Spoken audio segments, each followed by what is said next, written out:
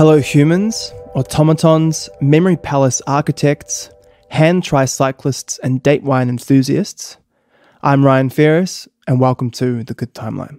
The Good Timeline is the place where we examine the global trend of transhumanism, the self-directed transformation of humans into something very different from our hunter-gatherer ancestors, and how we might best make that transition.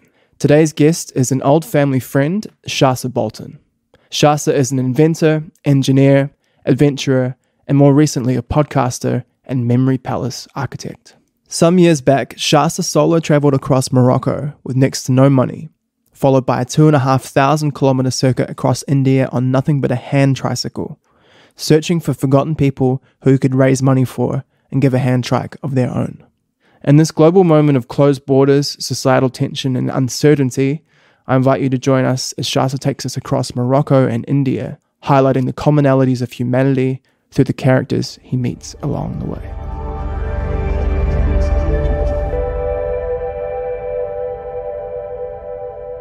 We keep seeming to bump into each other in moments of disasters. Yeah. I think last time we hung out, there was the earthquakes, and you showed up at our place on the eve of both of the earthquakes, right? Was it both of them? My sister stayed with your family on the eve of the first earthquake. And I was in Hamilton, and I felt quite sort of like I'd missed out on something great.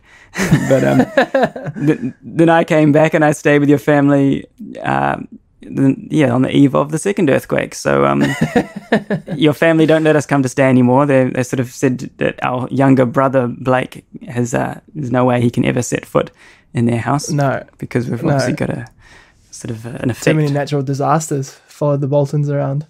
Yeah, so I didn't realise that they were ill-fated. They were ill-fated in Game of Thrones as well, the Boltons. Really, I don't know Game of Thrones. I didn't realise there were even Boltons in there. That's very interesting because my sister's new baby, her name is also from the Game of Thrones, as far as I'm aware. So, hope it's not Ramsay. No, it's a lady baby. It's that's good. Arya is the name. Is that Game of Thrones? Yeah. Oh, that's crazy. But I think they spelled it Arya's wrong. a good character. I think they chose like a really confusing spelling where people are sort of going to call it Arya or something along those lines. Oh, that'll be good character building for her. Yeah, that's the idea. I've lived my whole life having to spell my name to people, and it's an icebreaker if anything. Yeah, a friend of mine in Ireland, his name is Brian. Okay. But it's spelt. He just says it's spelt like Brian but wrong, and it pretty much is. It's like, I think it's Briain or something weird like that. I actually don't know how to spell it either. Brian. But yeah, it's the same kind of thing. That's an Icelandic name, did you say, or Irish? Irish, yeah. Yeah, I'm not sure if I'd give my kids a. I think an unusual name is good, but one that people can spell is really good for sort of search engine optimization. Yeah. Don't give them one that's got an ambiguous spelling. Yeah. So last time we were hanging out, we were in Akaroa, and it was when we'd sort of taken refuge from the earthquake. Yeah, and that's I remember right. You're working on some kind of sculptures and engineering projects while you were there, which I found very intriguing. But that was quite some time ago now, and you've been building all sorts of machines, and you're telling me you're learning about memory palaces and myths and parables, and you did a hand cycle through India, and you did an overseas experience without money, and you've been looking into deep learning. So I kind of want to have a yarn to you about all of that stuff. It could be fun to start with some of your overseas adventures. What came first? Was it the hand cycle through India or the OE without money? I'd planned the hand cycle through India, and I decided that I'd make my way to India sort of by going through a few other countries first. I had sort of a tentative date for starting India, but knew I'd just sort of do it once I got there, and landed in Frankfurt to start with, and then just sort of made it up as I went, at least sort of with a few days in advance of planning. But what was the overarching goal here? So you had these hand cycles which can be used by disabled people that don't have legs. they can use their arms to move themselves around. Is that? Yeah, they're basically like a wheelchair, but with a bicycle wheel at the front. So you don't use your legs, you use your hands to power it, because typically they're used by people who don't have use of their legs. So they could be could have polio and not have the strength, or they might be amputees. So I met sort of quite a few different people that would benefit from it while I was over there. But my idea was, I wanted a journey with a purpose.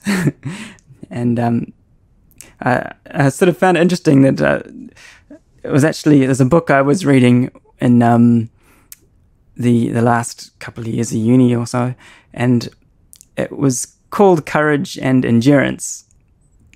And it's quite coincidentally, it was one that your dad gave me. And this book was just sort of stories about people who were doing these feats of human endurance. Like, I think one was about somebody searching for the Nile, the source of the Nile, and another one, someone maybe was climbing Mount Everest, and another one was in a Jewish concentration camp. And I guess I found those stories really impacting, especially the ones like the concentration camp, where they were going through these sort of feats of human endurance, but it wasn't just for fun or to prove themselves. It was actually, there was a purpose behind it. And I sort of, often when I'd go on tramps and things, I'd feel like I was just playing, pretending to have endurance, and it seemed so pointless. I wasn't delivering any medicine or doing anything useful. I was just going out into the wilderness, and I thought, I want to test myself, but I want some purpose towards it. And also, I mean, it's some self-discovery that can come from seeing how far you can push yourself and what you can handle, and some sort of a liberating feeling and knowing what you're capable of. And so that was part of it, but also I wanted to actually do something useful at the same time. So I did it as a fundraiser. So I sort of committed to doing at least 2,000 kilometers through India, all powered by my hands on a hand-powered wheelchair. So it had 3 wheels. And then people sponsored me. So people could sponsor whatever amount they liked. And then that money all went towards purchasing the same brand of hand-powered cycle for people that I found as I was cycling around. So I had this sign on the back of the tricycle saying, "Take me to somebody who needs this." And I had a big circuit mapped out across the south of India, which ended out in the end, I think, being about 2,500 kilometers. And I set off, and all along the way, people would stop me. They'd read my sign and they'd say, "I know someone who needs this." And they'd say, "Follow me." And so I'd follow them on their motorbike, and they'd race off ahead, and then they'd realize that I couldn't actually sort of go 60 kilometers an hour on this thing. So sort of I'd follow them, and then sort of 1 hour later, I'd finally get to where they wanted to show me. And there'd be somebody there in this little hut that either didn't have any legs or didn't have much strength. Their legs had polio. And sort of some of them were kids, some of them were adults, and I'd put them on the cycle and test them out, see if they were able to use it, to see if it would actually be of benefit to them, because some people wouldn't have had the arm strength or wouldn't have been big enough, or they might have not had the right terrain around their home, that they would have just ended up sort of getting stuck in a ditch very quickly. And the people that it worked for, that it seemed appropriate, then I took their names down, and at the end of the whole trip, I had a whole list of names that matched sort of how much funding I had managed to get, and sent that out to a distributor in Bangalore. And then they later went and distributed the cycles to all of those people that I'd discovered. That's incredible. How many people was it? I think in the end it was about 23 people, which I'm not sure exactly what my expectations were, but I mean, I just felt pretty satisfied with that. And there were people that wouldn't have got discovered otherwise. Like, I think a lot of them had tried to get funding for having a hand cycle, and it sort of takes a very long time and it's hard to get. And there are people that a lot of their lives are spent in their home, and it feels like nobody really knows they exist. So I think being able to get them off the ground and out and about could just make a huge difference to their quality of life. Yeah, definitely. So, have you got any particular stories? I remember reading on your blog that you were writing as you were doing it years ago about a man and he'd made date palm wine or something like that. And I think you stayed, was that in India? And you stayed with him or his family? Right. That was in Morocco. That was Morocco. Right. That was before India, but yeah, my Morocco trip was interesting as well. I wrote, I think I only started actually turning that into a blog halfway through, but sort of just realized that I had so much good content. Like, it was just incredible, the people that you meet. And when you do it without any money, you're just sort of forced to end up with the most hospitable people or the most sort of nerve-wracking people, and or you just or you end up sleeping in ditches and under bushes and freezing cold, or you end up just. I mean, Morocco is the best place to try and travel with your thumb and without money, because the people are so hospitable, more than any country I've ever been to. They're just pretty much every day they're inviting you into their home, inviting you to marry their daughter and sort of stay forever. So it was quite easy to find places to stay each night in Morocco, and just really interesting to get a chance to actually see in behind the scenes, not just going around as a tourist. You get to actually go to some rather unglamorous locations, but sort of see what's inside their homes. And their homes in Morocco are just so incredibly simple. They were just sort of, there's a refrigerator in one corner if you're lucky, otherwise just a gas cooker and a rug on the other side of the room. And sort of everyone lives in there. They just sleep on their rugs at night, and then when they need food, they often go out, get the veggies, come back, cook a tagine on the gas cooker on the floor, and then when it's finished, when it's ready, they'll put the tagine pot in the middle of the floor, get some bread out, and everyone sits around the same pot and eats with their hands out of the same pot. And yeah, I loved it. There's hardly any dishes. All you've got is a tagine pot and a knife. And one tagine could feed 2 people, or it could feed 10 people. It's sort of if some other people walk in the door at the time when you're about to eat, then they just break the bread into a few more pieces, and the tagine goes further. So I really like that simplicity to life. Like, they didn't seem to have that many possessions, so there's sort of heaps of space to think. But though often it was fine for me as a visitor, but it also seemed like their lives could be a bit empty at the same time, which is not always an easy sort of judgment to make when you can't communicate completely with them, because not many people spoke English. So let's rewind a bit. So you started in Frankfurt, as you said before, and you must have had a little bit of money to get around. Yeah, your plan was to go from Frankfurt to India with what method? I think originally I'd planned to do it all across land. I think I wanted to go through Syria and Pakistan to get to India. But I think as I was traveling, I think Syria started to not become the safest place to go to. So I didn't end up going there by land. But I went into France and started off doing helpexing, which is sort of like woofing. So you work for your food and your bed. So I started in a vineyard, and I was pruning vines and staying in these quaint little French villages, which was really amazing. And then moved down from there to Spain, and had some time staying with. It was hard to find local people to stay with, or Spanish people to stay with in Spain. I think the Spanish are a bit more closed with letting strangers into their homes. At least I got that impression. But most people that I stayed with ended up being British people that were living in Spain. But definitely stayed with some characters there. I stayed with an old inventor who he'd built all of these boats that looked like giant animals, sort of a giant frog and a giant whale, and they're all boats. And he'd invented all these strange machines for producing energy.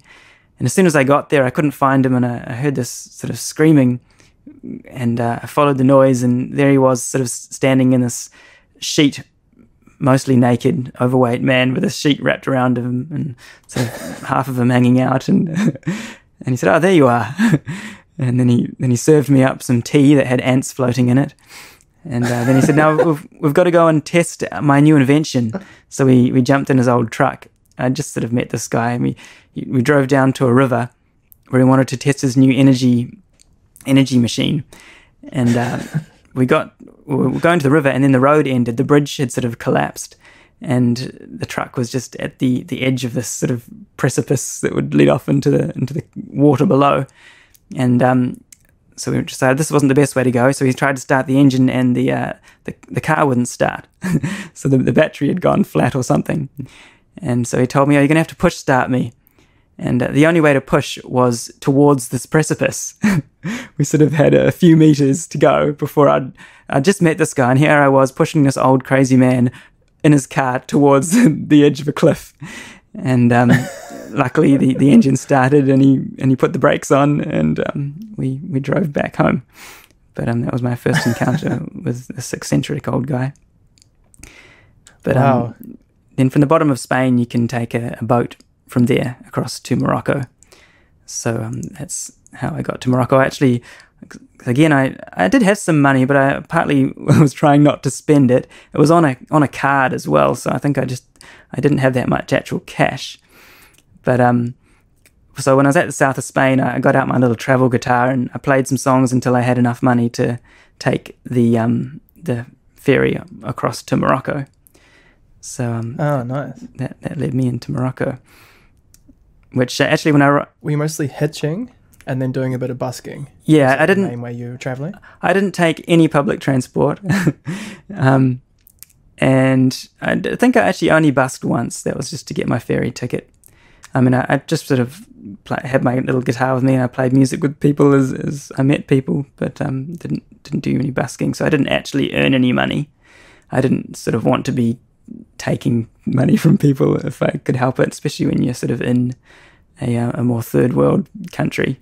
But I also didn't feel like I had a whole lot to give as well. But so when I went through Spain, I was struck by how nobody seemed to eat vegetables. I was just served sort of these constant meat dishes for sort of weeks on end. And now is that how it worked? I think by the time I got, or maybe it was the other way, maybe I was staying with some vegans. At least I definitely got served a lot of meat in Spain, but maybe the last people I stayed with were vegan.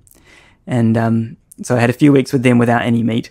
And I was looking forward to getting to Morocco and having my first meat meal for a while. And so I got off the boat and arrived in Morocco and decided I'm going to hunt down I'm going to actually lash out and buy something and buy myself a good sort of tagine Moroccan meal. But everything was shut. And there was sort of no one serving food. All the shops were shut. And it was actually Ramadan. And I had no idea that I'd arrived in the time of Ramadan.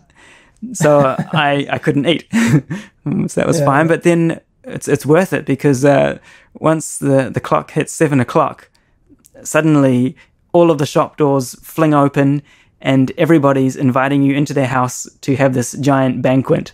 And just banquet after banquet, you're suddenly invited in, and they sort of feed you on dates and this soup they called harira, which was like a floury soup for breaking the fast. And kebabs and all these other fancy Moroccan things. So it was actually a great time to be in Morocco. And people are just so hospitable. You're constantly getting invited in to come and share meals with them, but only after 7 o'clock. So you got to make sure you fast for the rest of the day. Yeah. So were you essentially hitching and then potentially just straight up asking people if you can get a ride with them? And then how were you finding accommodation? Were you using couch surfing or anything like that? I used one couch surfer. Like my first host in Morocco, I had organised with couch surfing before I got there. And then after that, I didn't do any more couch surfing. I would hitch to my next spot, and basically either someone who picked me up would take me home to their house, or at some point in the day, I'd get invited to come into someone's house. And then often when I'd stay with someone, they'd tell me, "Oh, I've got a relative in the next town that you can stay with." So I think I met someone on the beach in Asila, and he so I had my first couch surfing host, and then he had a little job on the beach. He was a chef, and he had this little sort of grass hut that he would cook these fish tagines on and serve to people on the beach. And I met somebody on the beach, and he said, "Oh, when you're finished staying there, come and stay with me." So I moved and stayed with him in another town not too far away. And this guy basically I liked to work for my board, so I'd ask him to give me some jobs to do. So he had a small stone building that he was making that he wanted some help with, but mainly he just asked me to push him in his hammock and sing to him all day. So that was a rather cruisy job. I just pushed him and sang songs, and then he had people come and stay, so I got to meet people and got to talk with him. He had reasonable English, and then from there he said, "Oh, you can go and stay with my sister in the next town." So from there I went. Actually, I think I stayed with his sister, or maybe I ended up staying with his sister's. Maybe it was a friend's brother or something. Anyway, it was a man that I ended up staying with, and this guy had like a 3-story house, and I was staying on the top floor, and he was an artist, so he was a painter, and he also was a marathon runner. So he'd invite me to go running with him each day. So I'd sort of go out for a run, and then for work for him, he didn't have any work for me, but he said that his sister had some work. So I would go to his sister's house and I was painting her porch, and then go back and stay with him in the evenings. And then he introduced me to people in the town as well. And then from there, I think I did do one Helpex host in Morocco, which was actually staying with an American family. And that was sort of a bit of an eye-opener, because I'd been staying with these really hospitable, warm, friendly Moroccan people. And then my first sort of arrival to this American family was this sort of screaming at each other and this really tense environment, and this giant house with the children living in opposite ends of the house and everybody having so much space and so many possessions. And so that was such a contrast to living with the Moroccans, who had a gas cooker in one corner and a mat in the other corner. But but these people had a guest house, so they'd get people to come and stay there. So my job was to actually keep an eye on the garden staff, because the gardeners basically they would just go under a tree and sleep all day. That's what it seemed like. And and unless someone was there to monitor them all day, then no work would get done. Which I mean, you can give them some forgiveness, because it was Ramadan, so they didn't have a whole lot of energy. But my job was just to go and motivate the gardeners, which is quite a tough job. So the only way really I felt like I could do it was to actually work alongside them. It doesn't feel right to just stand there and tell people to work. But I really enjoyed being with the gardeners. They were so much more friendly and warm, and would invite me into their gardeners' quarters for meals, and the woman would ask me to marry them and joke and things. So they were much. When I left that place, I think I was there for maybe a month.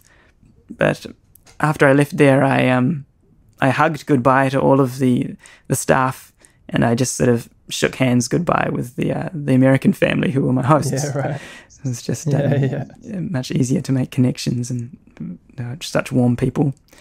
But the rest of my stays were actually just people I came across, and some of them were people that they saw an English person, someone that could speak English. They wanted me to find tourists for them.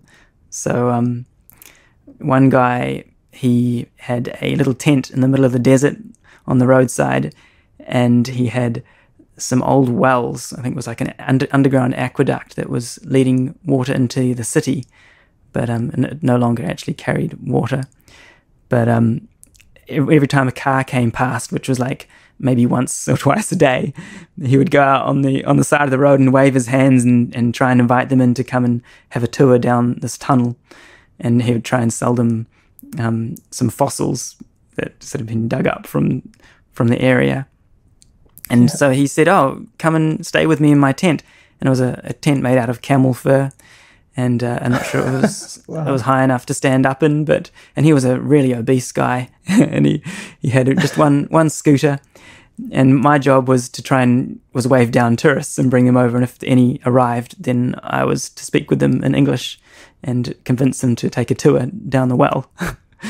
And Wow. I think by the time I was there, I might have only managed to stop one car, and there weren't that many cars.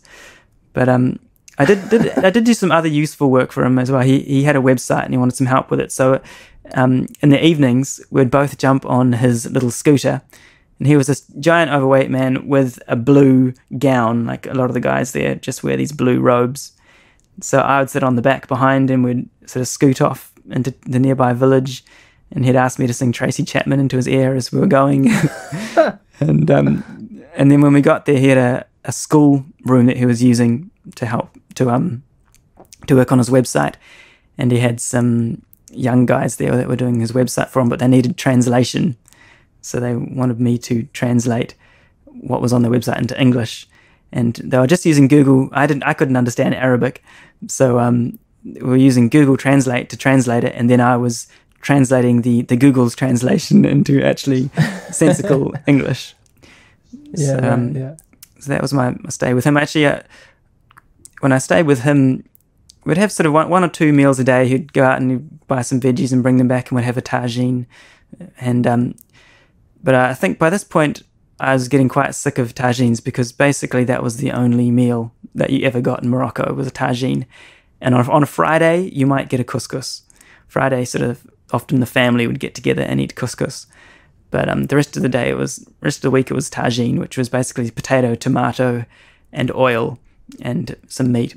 And it was sort of simmered away for a long time. And it was really tasty. It's sort of paprika and cumin, I think, were the main spices. Sometimes if you got a more wealthy family that you're staying with, you might get some nuts and some apricots in there as well. Really tasty. But by the end of my stay at Morocco, I was getting quite sick of this meal, and I just wanted something fresh. You never really got a salad. So I was going for a walk in the desert, and I came across a fresh watermelon on the ground, and so this is my lucky day. It's something fresh. And because I was sort of just at the mercy of eating whatever the people I was staying with gave me. So I picked up this watermelon. It was like a baby watermelon, and I gave it a bite, and it was the most bitter, disgusting thing. I thought, that's definitely not a watermelon. And I spat it out. I didn't even swallow it.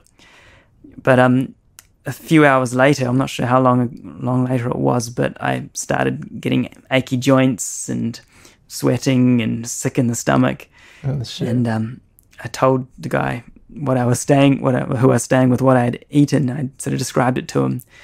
And I think at the time we were working on his website, and so we got one of the guys to bring up a Google image on the screen, and he said, "Is this what you ate?" And I said, yeah, that's it. That's the picture looks exactly like it. And he said, "Oh gosh, we don't even touch that. That's so poisonous. We don't even touch it with our hands." Oh, fuck. So then I thought, gosh, I'm probably, I'm glad I didn't swallow it, but I definitely put it in my mouth. And so he took me to his mother, and she just lived in a simple home. Just concrete walls and in a kitchen and 2 rooms. And she made up this poultice, and it was this sort of red poultice. I don't know what was in it, but maybe it looked like it had chili and paprika or something. And she smeared it all over my feet, and then I think she wrapped my feet up in newspaper and then put plastic bags on them, and then she got me to sleep there for the night. And in the morning, I woke up and she took off the plastic bags, took off the newspaper, and then scraped the poultice off my feet, and my feet were now stained bright red. And I guess the idea of this poultice was that it was going to suck out the poison. And I think by this time I was actually feeling okay. So either it sucked out the poison and saved my life, or I was going to be okay anyway. But my feet were red for weeks afterwards. I just couldn't get the red off. And my toenails were stained red. So sort of months later, I still had sort of the remnants of Morocco. I could see sort of this little moon of red on the end of my toenails slowly growing out. So a reminder of that story. How many marriage proposals did you get? Oh gosh, it's hard to count. But I probably made more than I got given. I see one of my my ways of getting around Morocco was to offer my sister to people. And, I mean, she'd be it wasn't delighted. really like that. Well, she was living in New Zealand. She was miles away, and it seemed like she would not get touched. So I felt like it was fairly safe when people asked, "Have you got a sister?" Yes. Can I marry her? Well, let's just discuss it a bit, and then I'll sort of go and stay with them for the night. Let's discuss it. Discuss it over a tagine.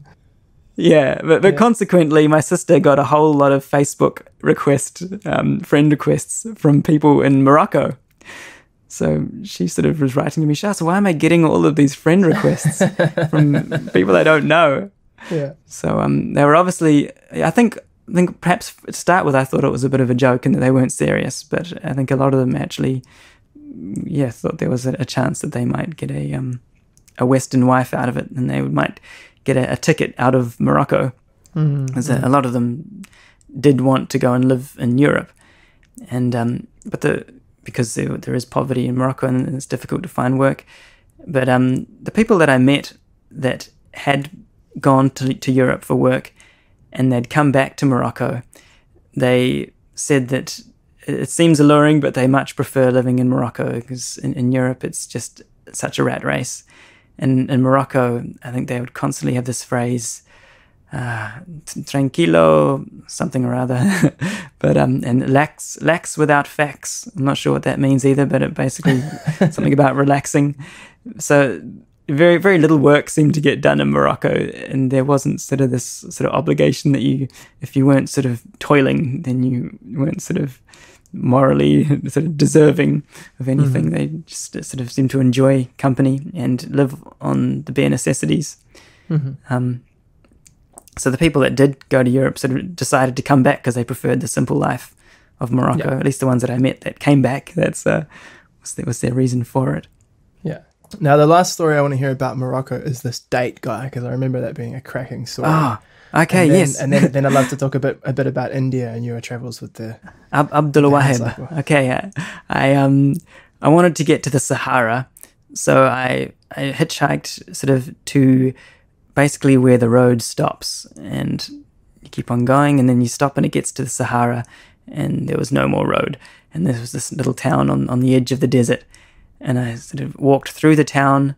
And I walked right until I got to the edge of the road, and I was just looking out into the desert. And I mean, ever since I was a kid, I really loved sand dunes.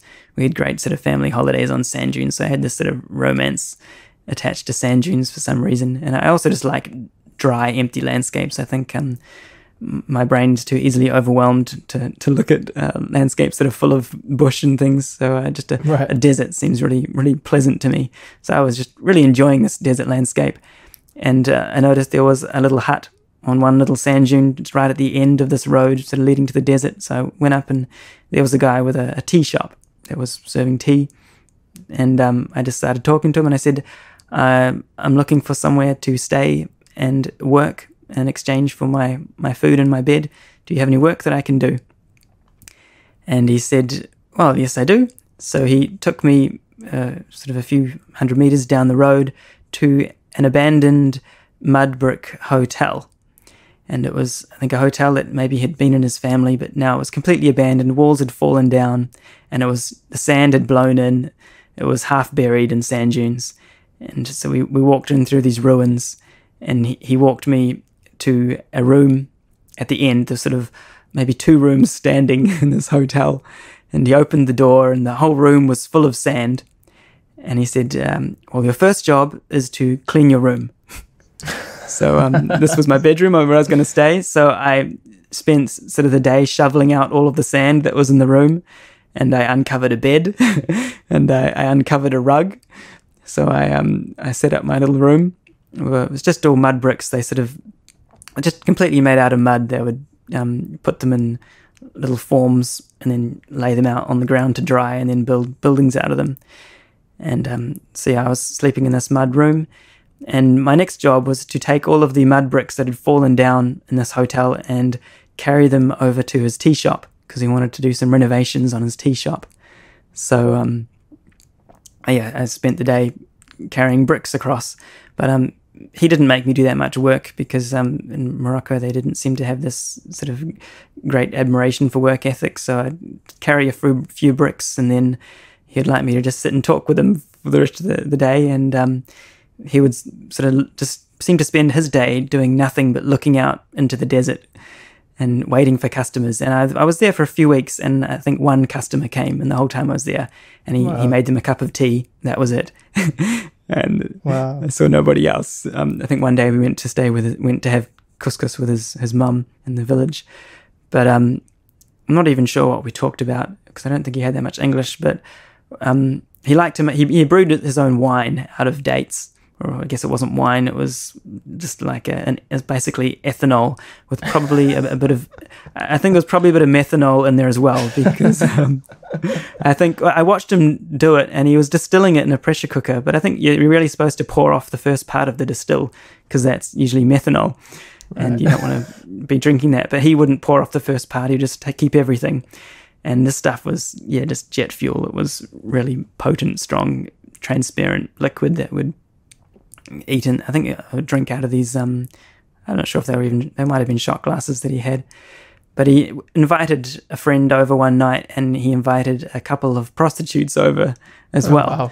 So there I was in this room with these two Moroccan guys, this date ethanol, and a couple of prostitutes.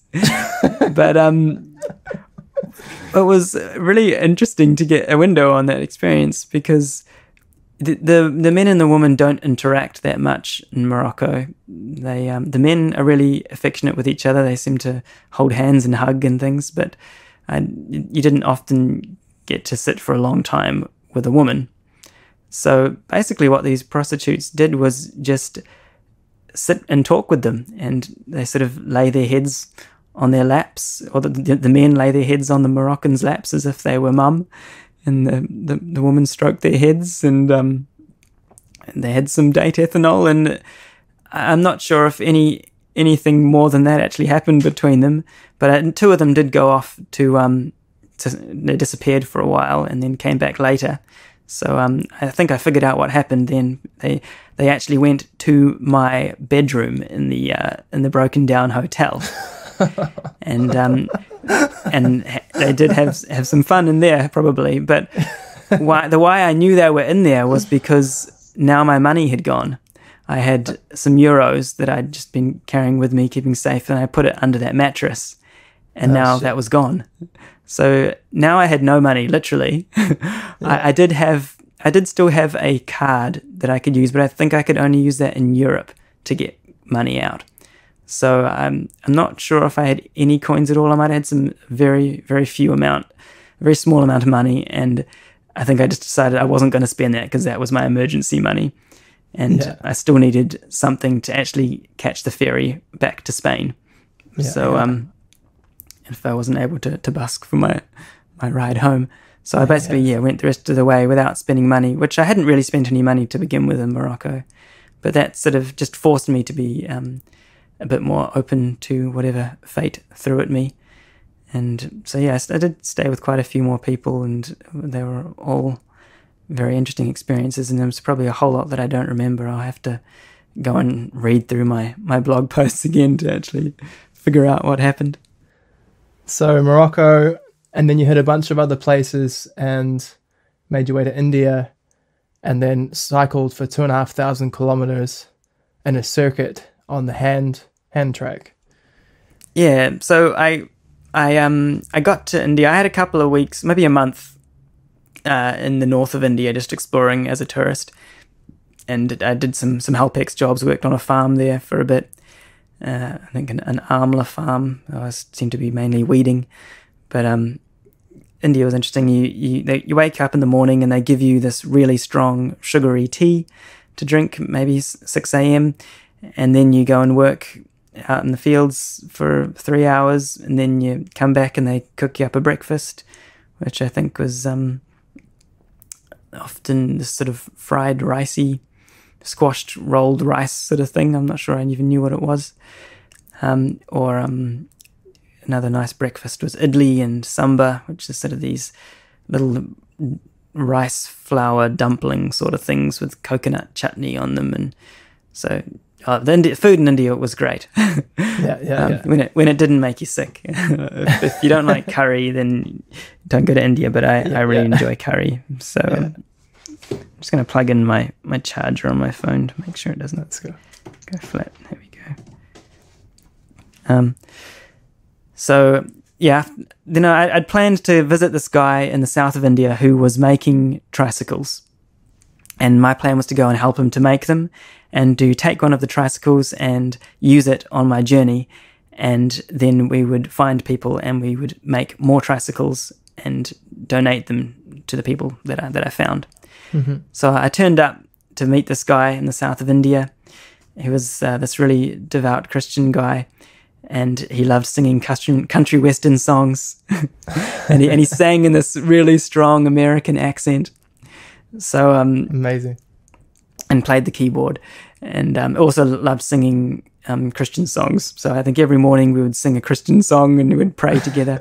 And but I got to his house expecting to see this great workshop where tricycles got made, and basically it was just his porch, and he had one drill press and maybe a hacksaw, and absolutely no sort of skills in constructing things. Right. So I was sort of feeling like, right, well, I haven't got much to start with here in terms of going for a trip around India on something. So I started working on a tricycle with him, and we spent maybe 3 weeks sort of trying to make a prototype, which we did. We sort of found we wanted to use some old bicycles and combine them together, and then we found a welder in the town that could do some welding for us. And amazing how everything in India seems to happen on the floor.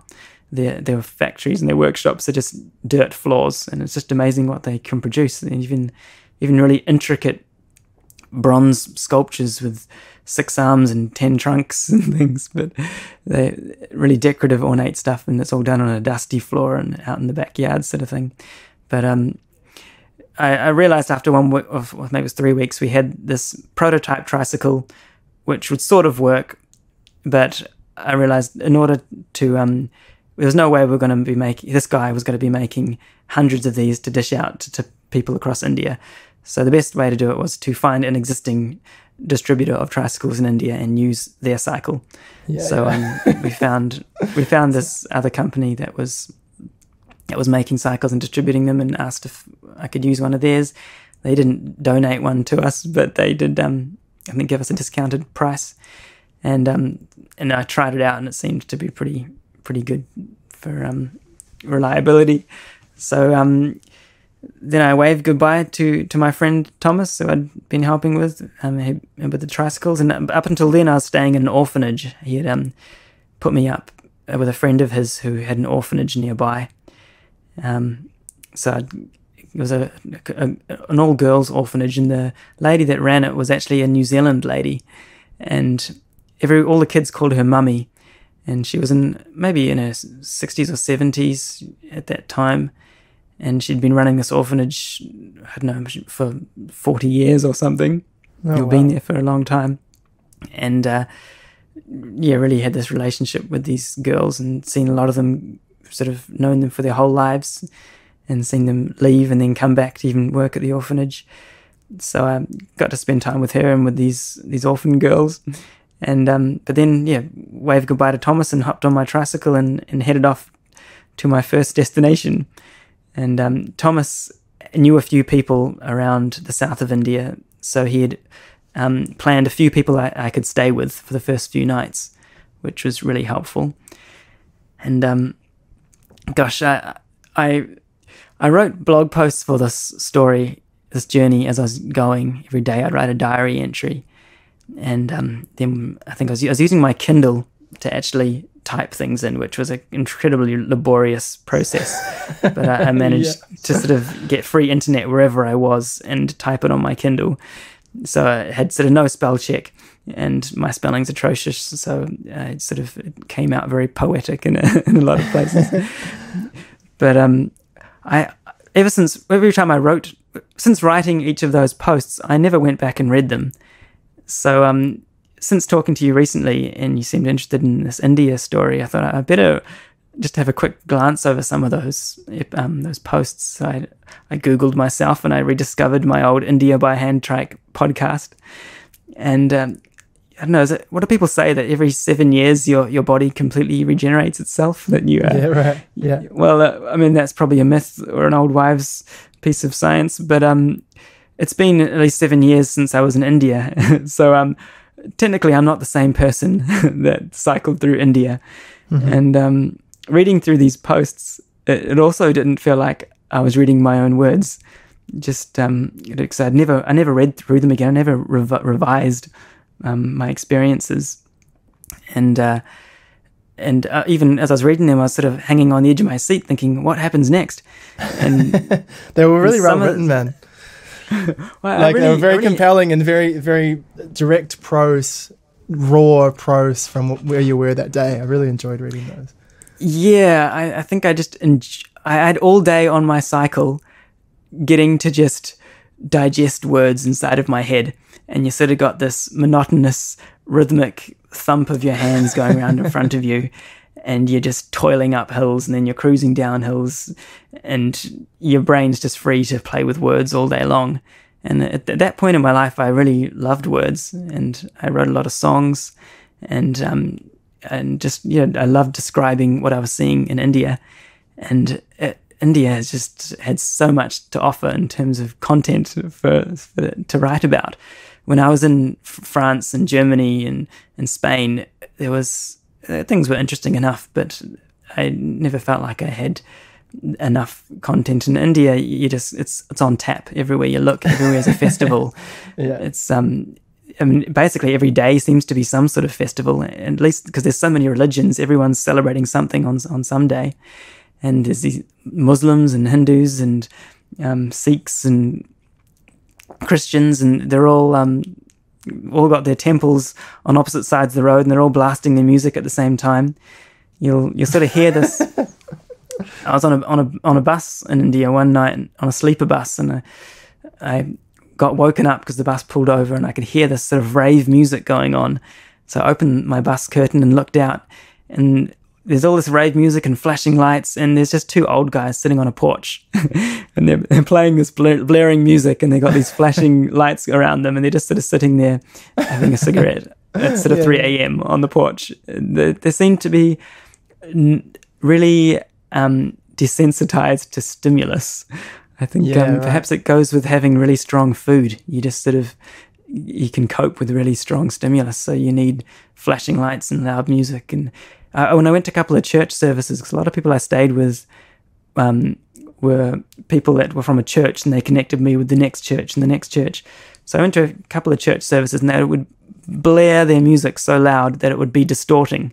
But everyone loved it. Sort of the distortion was part of the enjoyment. Yeah, right. But anyway, reading these stories that I'd written, some of it I remembered, and some of it, as I read, it sort of gave me access back to those memories that I'd forgotten, and some of them I just couldn't even remember. I thought, gosh, is that me? Did that happen? I can't put a face or a picture to it. And then reading through sort of my blog post, I'm talking about these, it seems like real feats of endurance, and I'm hauling this tricycle up hills, and then I'm pedaling it through sort of knee-deep water and these knee-deep potholes, and trucks roaring past me and showering me in water, and it's dark and I can't see, and I've got one hand on the trike and one hand on my sort of flickering flashlight, and I'm sort of freezing cold up in the mountains, and I don't know where I'm going to stay that night.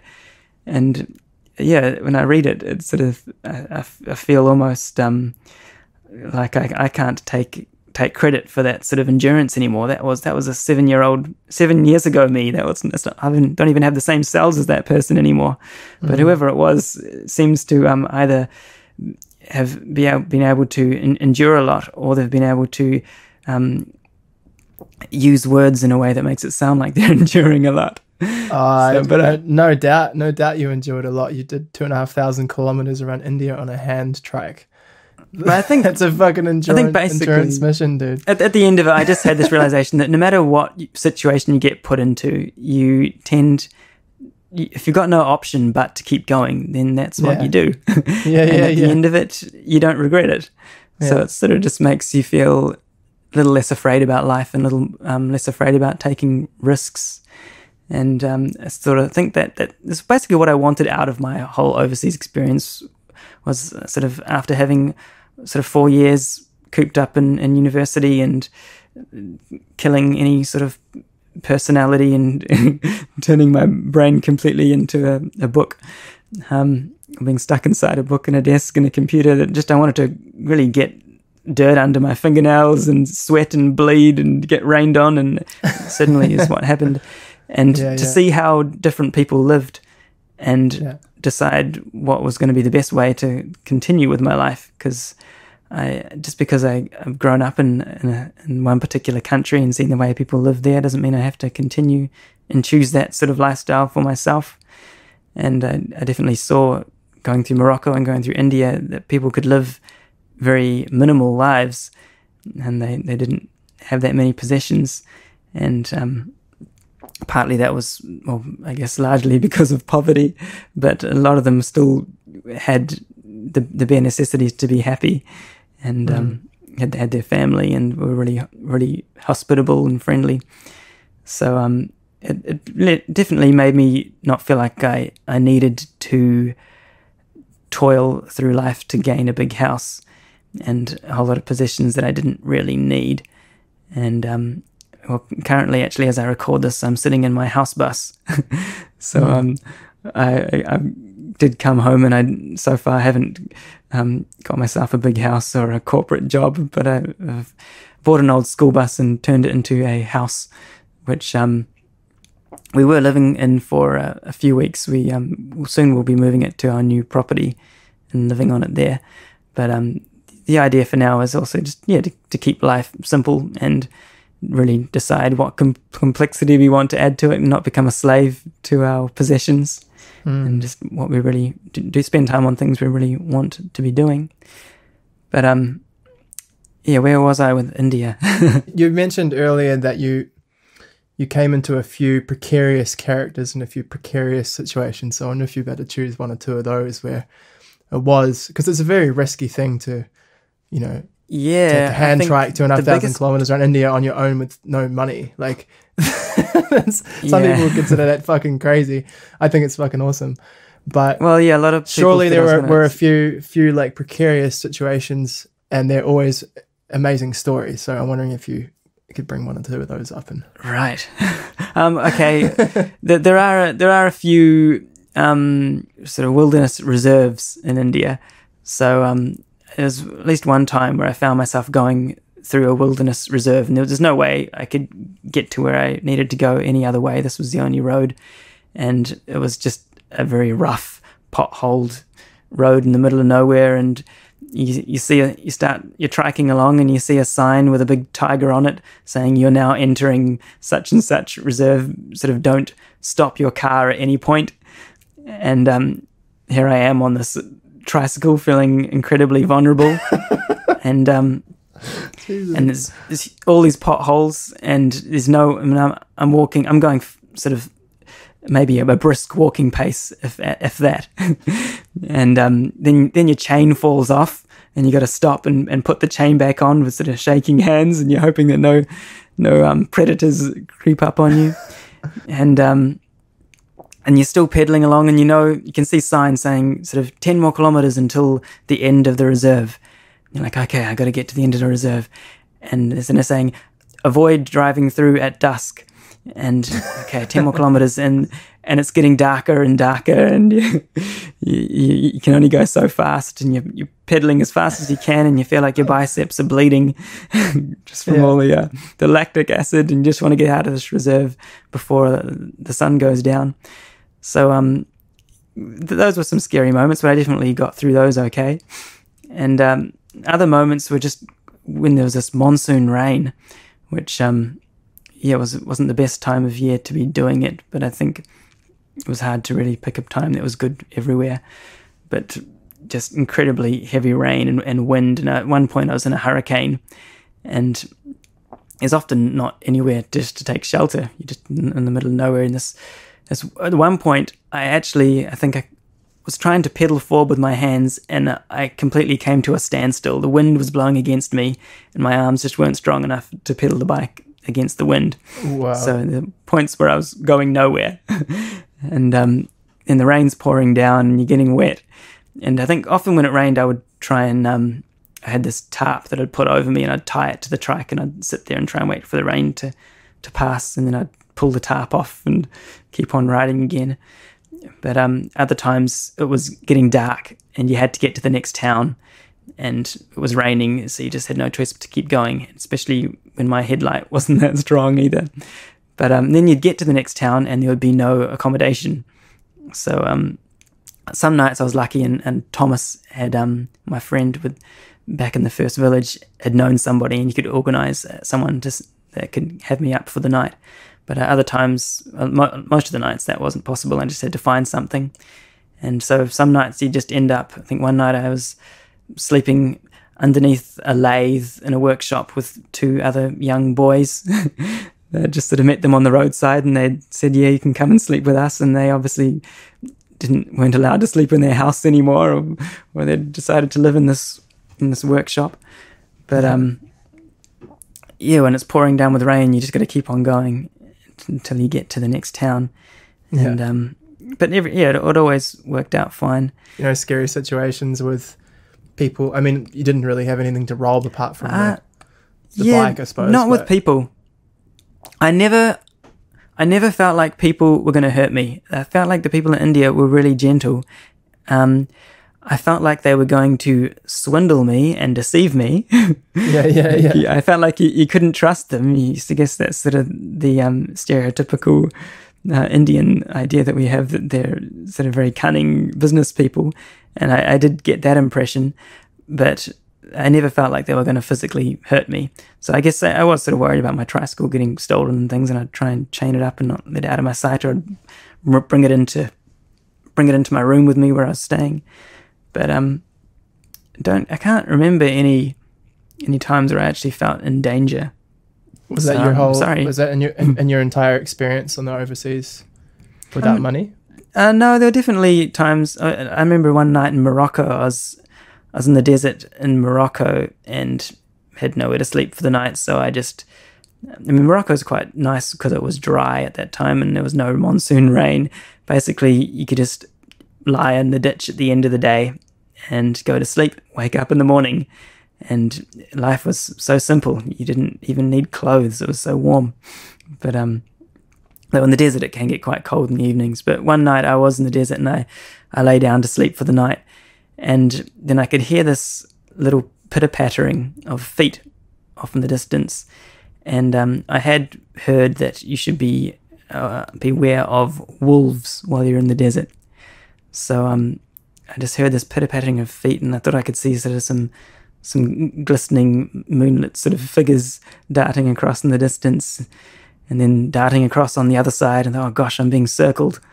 So I sort of gathered myself a collection of rocks, and thought at least if some wolves come towards me, the best I can do is throw rocks at them. And I didn't get much sleep that night, but I kept on hearing the pitter-pattering, and then eventually it sort of faded away, and the sun rose. So that might not have been a dangerous moment. It might have just been a paranoid moment. But either way, I didn't get much sleep, and I collected a few rocks.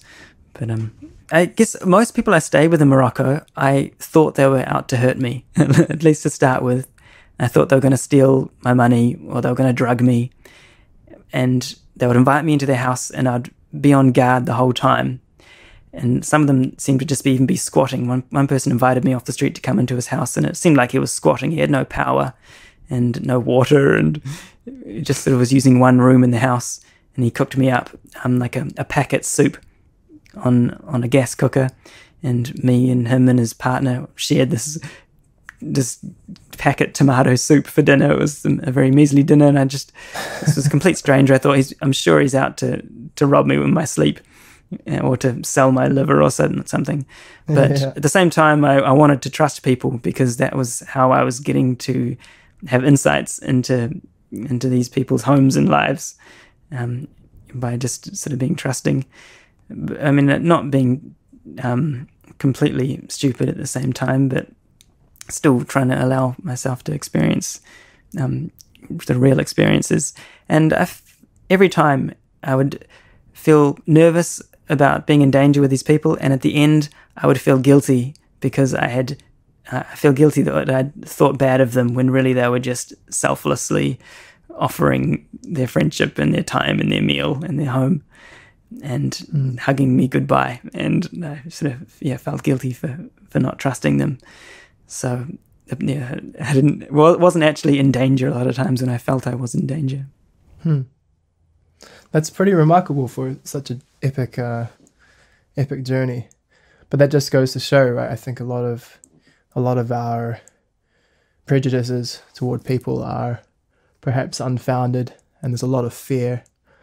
I mean, of course, there are always going to be situations where intuition is required and you have to be careful. I've had a few of those in Europe. But yeah, that's quite an amazing thing, that most of your precarious situations were more to do with the weather or just not having somewhere to stay than the people. Yeah, and I guess I felt in the end that all I really cared about losing was my life. So anything else was just sort of a good bargain for an experience. I sort of got some money stolen. That was basically me just paying for the ability to see how far I could get without spending money. And it was the people were never. Well, I mean, I could have been fortunate, and I think if I was a woman doing it, you might not have had as much luck. But part of my actual success was probably that I had long blonde hair, so a lot of people thought I was a woman, and then when they got up close to me, they realized that I wasn't. But by then it was sort of too late to not invite me into their car, so that made it easier for hitchhiking. But either way, they're still really hospitable people, and so I think I still would have any guy going through Morocco, I think, is going to have success at interacting with the locals, but only if he doesn't go to too many tourist spots. In the tourist spots, you're just completely hounded, and you get the worst impression of the people, and you just see them as being sneaky and devious and hounding you constantly for bartering for what you're going to pay, and trying to take you around to all of these different shops that their friends own so they can all get commissions, and you never get any peace. But if you can get away from the tourist spots and just meet the people that have nothing that they feel like they're going to gain from you, other than that they're really interested to interact with you because they've never had that opportunity before, then you end up meeting really the best kinds of people. That's a really good tip. I've spoken before about adventure, and I had this idea that an adventure isn't a true adventure without the risk of death. And it's I did a sort of similar, nowhere near similar actually, nowhere near as crazy as your adventure, but I did what I considered pretty crazy for myself adventure through Europe. Booked myself 28 or so solo shows, bought a Japanese family car for 500 euros, and then made my way around a bunch of different countries all the way to the south of France and back up to Berlin within, I think, 40 days or something, and managed to play 28 shows that I booked myself, and came out at the end, like I think with 1,000 euros in the green or something like that, and then was very sick for 2 weeks. I was exhausted. What did you get sick on? It turned out to be mono or EBV, Epstein-Barr virus. I picked it up somewhere along the way, probably due to my exhaustion of driving every day and sleeping only about 5 hours and living on coffee. My body just packed up. But yeah, there were a few hairy moments there. But like, it's inspiring to hear of your adventures, and developing countries where it's a lot more simple and the culture is incredibly different and it's a completely different lifestyle. I find that so inspiring, and I definitely want to do that at some point. The one that I'd really love to do sometime is, have you heard of the Mongol Rally? No. So these guys, I think it was around the 2000s, a couple of guys in the UK were hungover and they decided it would be a good idea to take a shitty car and drive it to Mongolia from England. And so they just tried to do that. They did it with, I think, a box of cigars, a knife, a tiny amount of money, and just the clothes they had on their back, something crazy like that. Yeah. And it developed into this yearly rally that they've been doing nearly every year.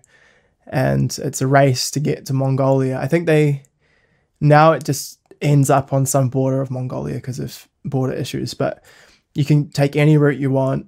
But the rule is you have to buy your car for under 500 euros and you just have to get there as fast as possible. And you have to, I think you have to raise over £1,000 for charity, something like that.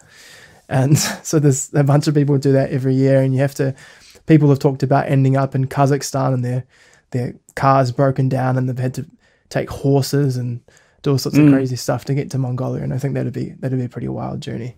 Yeah, I think it's great that you're committed to something and you feel like all of these people are sort of hinging on your getting to this location. Yeah. And there's not many moments in life we can sort of fabricate that situation anymore, because I think if we need medicine, we can sort of get it posted to us, or unless we sort of make a journey like that and attach it to some sponsorship, and then we can sort of feel justified in putting ourselves in this constant near-death experience. Yeah, that sounds like a lot of fun. I wonder how how I would travel these days. I haven't done any more traveling by myself. Well, since that big OE, my travel by myself has mainly been to go and learn things. I've sort of, I guess at that point in time, being in a third world country was quite a novelty for me. So I found everything very curious about how people lived, and I loved how in India, life and death was happening out on the street around you. People were cooking, people were pooing, I'm not sure anyone was making love, but I'm sure it was happening somewhere, and life was going on. You felt immersed in it. And then you get back to New Zealand and everything's so clean and pristine, and everyone's hidden away inside their houses, and you can't see the machine of life ticking anymore. And suddenly you feel a bit lonely. And I think that's what I liked in India, that you really felt like you were immersed in the machine of life. Then my dad arrived with me. He came to India to do the last 500 kilometers with me. And so we got him another tricycle and he did the last 500 Ks. And I think I felt a bit offended by his experience of India. There's poo everywhere and the people, you can't trust them. And for me, the rubbish and the poo and sort of the unpredictability and the roads that were full of potholes was what I liked. But for him, he grew up in Africa, and that was just his childhood. That was just lack of maintenance, and there was no romance to it for him. Right. Yeah. I think for me there still was a bit, but I think when I've since then I've been with my partner to Vietnam and to South America. And we didn't travel as rough as I was traveling on my own. We did still do some couch surfing. She was adamant not to do any hitchhiking, and but we still we weren't staying in luxury hotels or anything. But I think the novelty of the poverty was less for me this time. But I don't know, I'd be curious to go back to India or back to Morocco, because maybe there was something different about those places. I think it's quite likely that there's just something about India that gets under your skin, because everything's so intense. The food's intense, the music's intense, the colours are intense. So really strong sort of impressions that can get made on you. And there's a lot to be said about solo traveling, right? Yeah, definitely. Like I've also traveled with friends and in groups, and it's a totally different dynamic than doing it on your own. And there's a bunch of experiences that I never would have had, even just with one other person. There's so many more options when you're solo, and as you mentioned before, unfortunately that's not open. The whole world isn't open for that experience to women, because it is a lot more dangerous in certain parts of the world. But certainly for young men who are looking for adventure and looking to learn more about the world and themselves, it's definitely an incredible thing to do. Oh yeah, I definitely recommend it, and it's not for fun. don't expect it to be fun. Yeah. I think I know I was reading one of the blog posts, and I can't remember exactly what I'd written, but something along the lines of, this wasn't supposed to be a walk in the park. It was supposed to be a sort of a grueling slog and trudge through sewage and rain, and that's certainly what it was. Yeah. But well, I guess that wasn't really what it was intended to be, but it was intended to be sort of challenging and eye-opening to learn about what I was capable of and how I would cope in certain situations, and learning to trust people, and learning just putting the bar really low for the rest of your life, in the sense that I now know I don't need much, and therefore I'm not a slave to thinking that I need a lot, and therefore I can do with my life the things that I really want to do with my life. Yeah. So I think that's why it's important to do it at a young age. Yeah.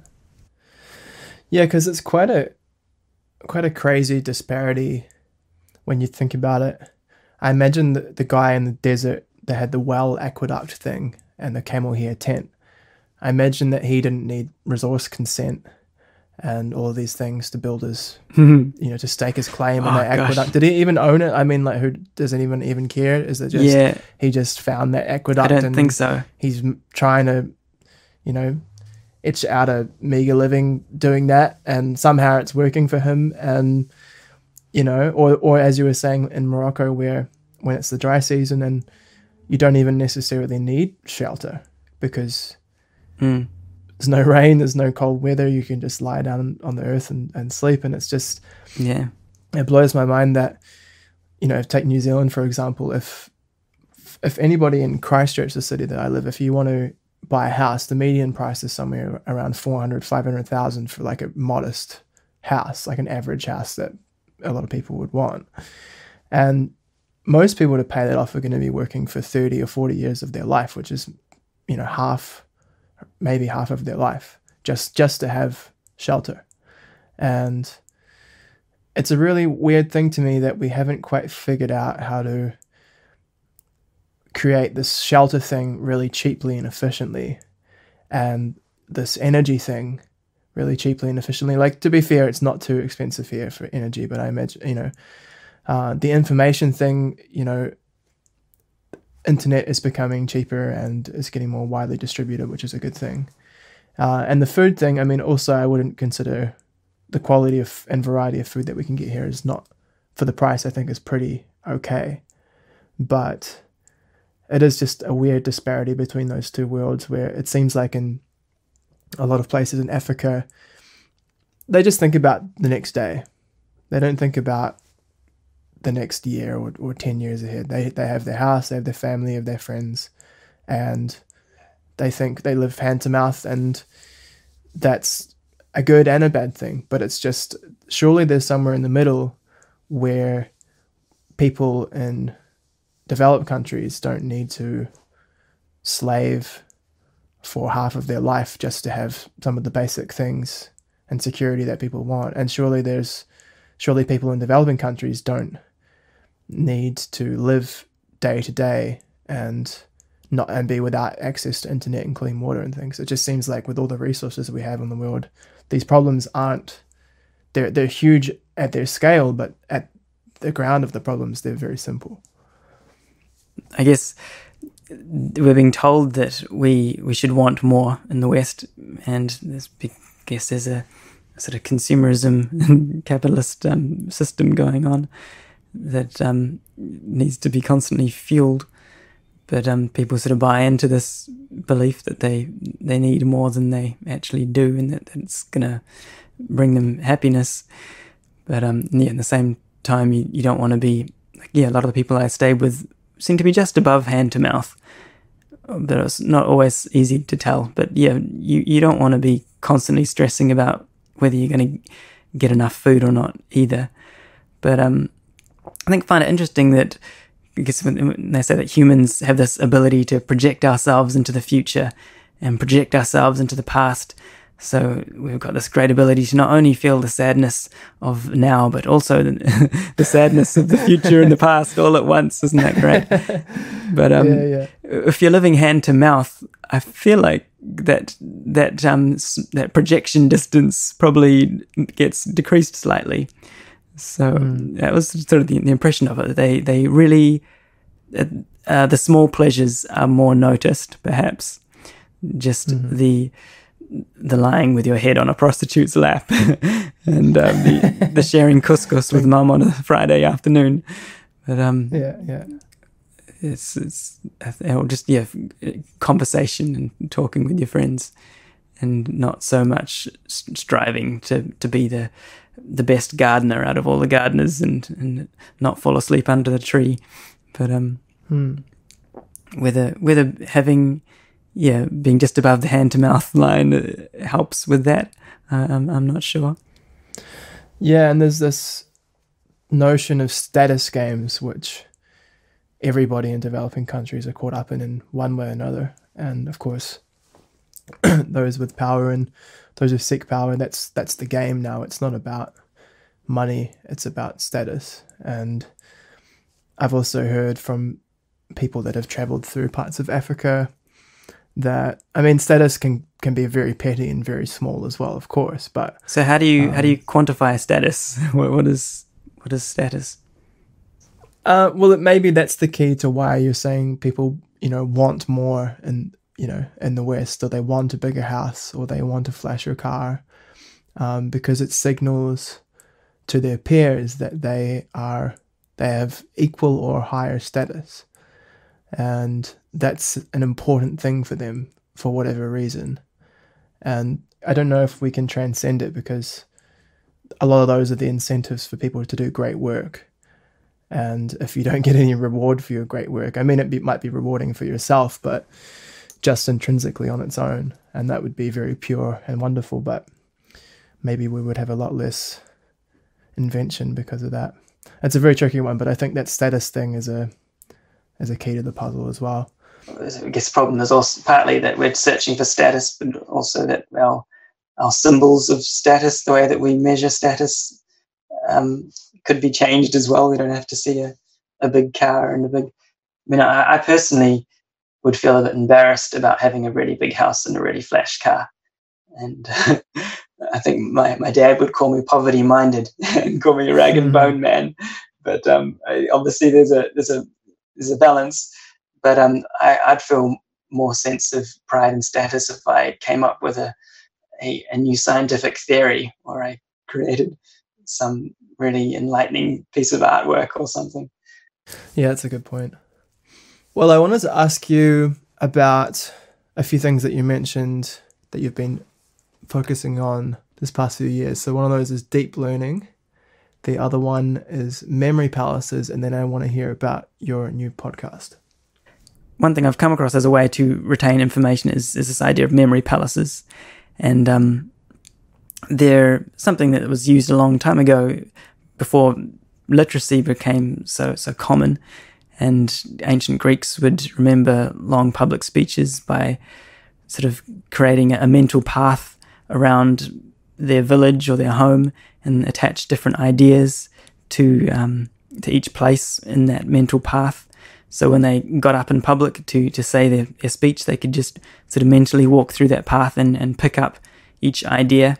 And that's sort of much more fluid than using notes and cue cards. And especially if you don't have the ability to write, then that works as well. And then ancient cultures, like the Aboriginal cultures, would use it for tying stories to landscapes, and often that would be useful information for how to survive and where they could find food and what they could eat. As in Stonehenge, they even theorize could have been a memory palace, and that each different ideas are attached to each stone, and every little crack and dimple in the stone could have an idea in it as well, and that would help you to structure and retain your information and teach it. So sort of I've started this podcast as a hope to try and structure information for my own brain and to pass it on to other people in that format, and yet to see how well that works and what sort of systems work best for people. Our brains really evolved primarily to make us move about in the environment, or at least it's as I see it and what I think a lot of people believe. So I think our brains are quite efficient at using those sort of spatial navigation pathways and language and rhyme and story as well, which has context. So if we can teach sort of dry and abstract ideas with leveraging sort of those neural processes that we're good at, then I think we can make it easier to learn and retain things. And what's the podcast called? It's called Memoryland, and there's a little logo of a tree on a hill that looks a bit like a human head. It's got a couple of ears, and there's a tree coming out the top of this hill, and the tree looks a bit like a brain. It's got these two sort of separate hemispheres and pink leaves on it. And that should be on Apple Podcasts now, and Spotify and Castbox and iTunes and the general places. I think it's slowly getting accepted to those. And is there anywhere else where people can find your work, like your inventions and my website contraptions you've made? My website has a lot of videos of the things that I make, so different robotic things and sculptures that I've made, and that is www.contraption-cart.com.